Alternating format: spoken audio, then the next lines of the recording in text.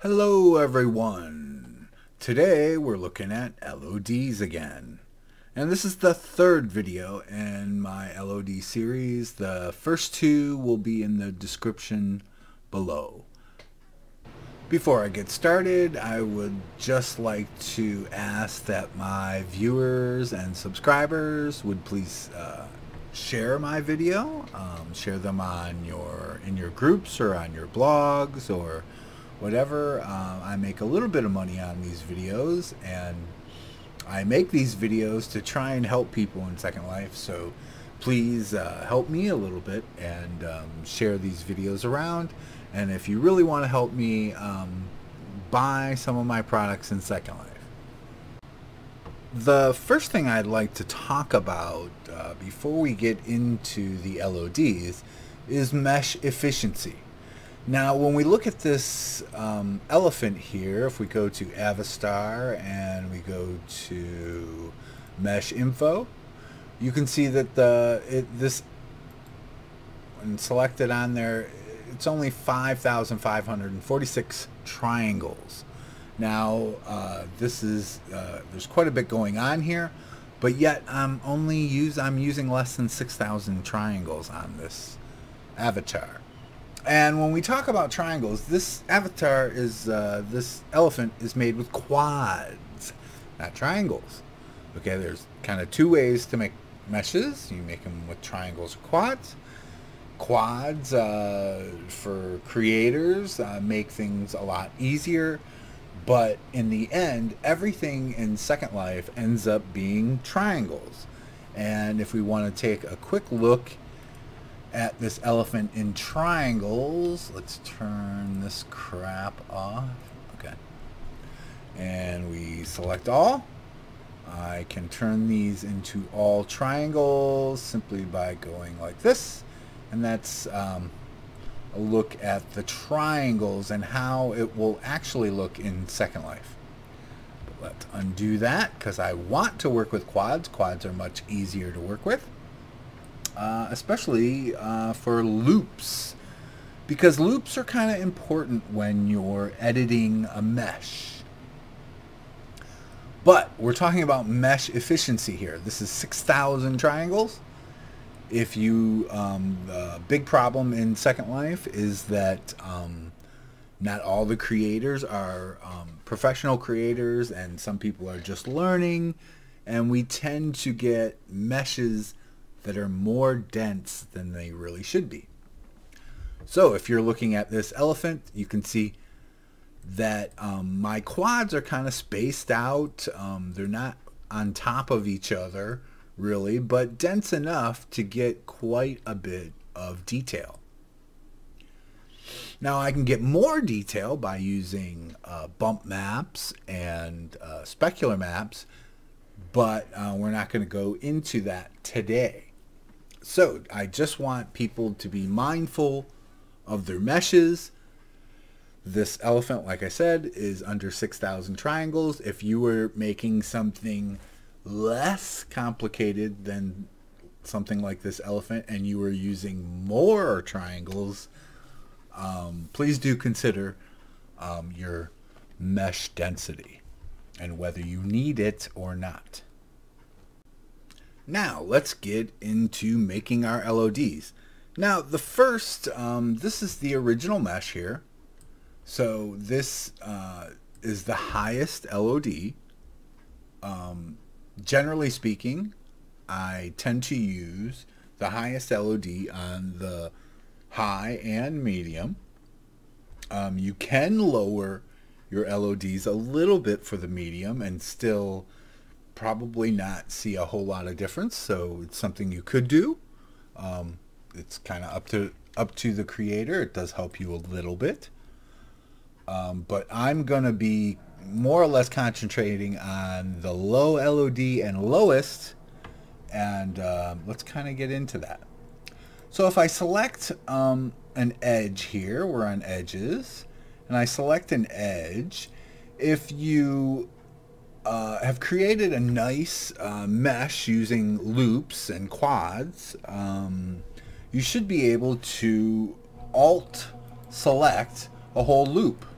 So there I've selected a whole loop, and I'm going to eliminate or remove this loop here. So I'm hitting X, and I want to dissolve the edge here.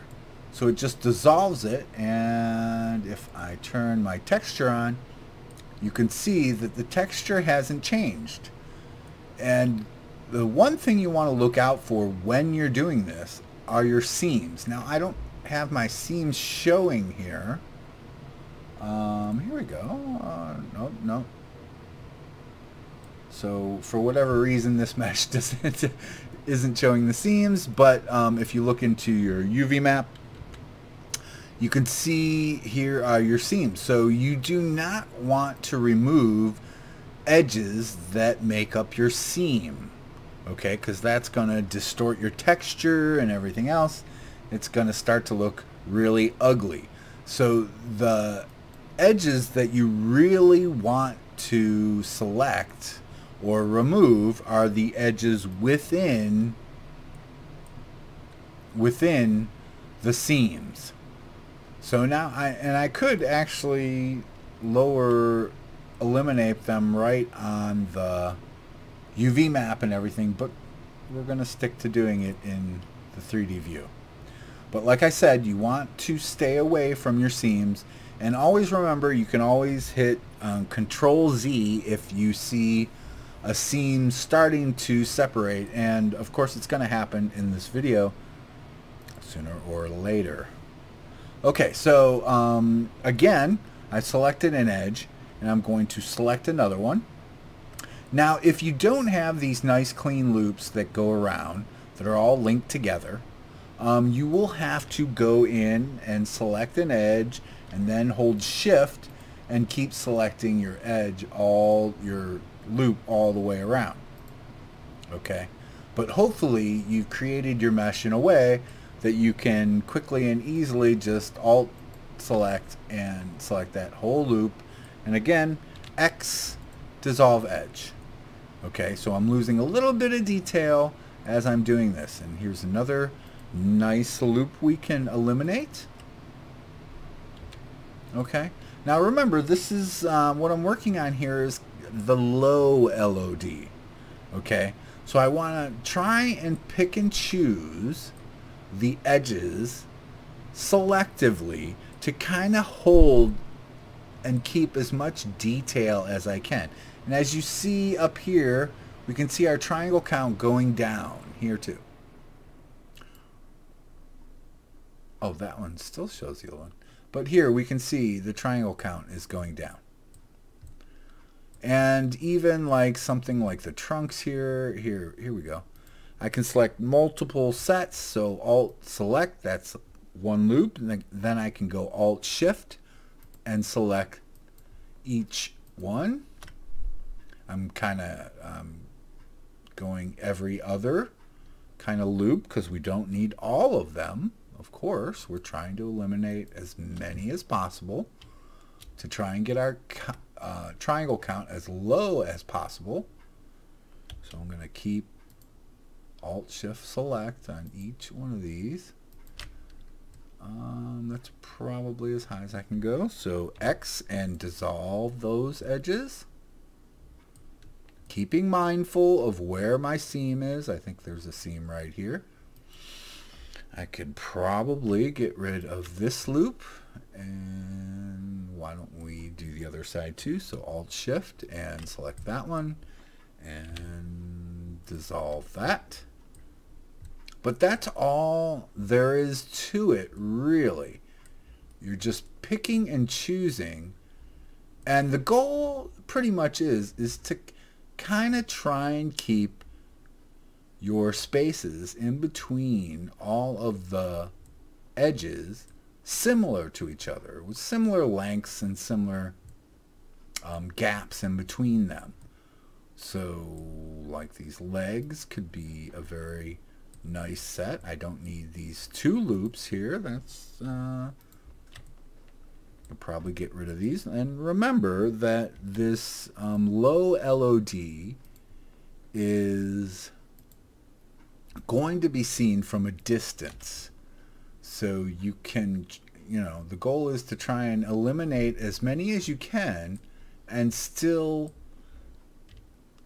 have it look like an elephant from that distance there. Oh, that's wrong. Let's check that one, that one, that one, that one. But pretty quickly you can see this low LOD starting to take shape, and but I'm still holding quite a bit of the elephant intact here.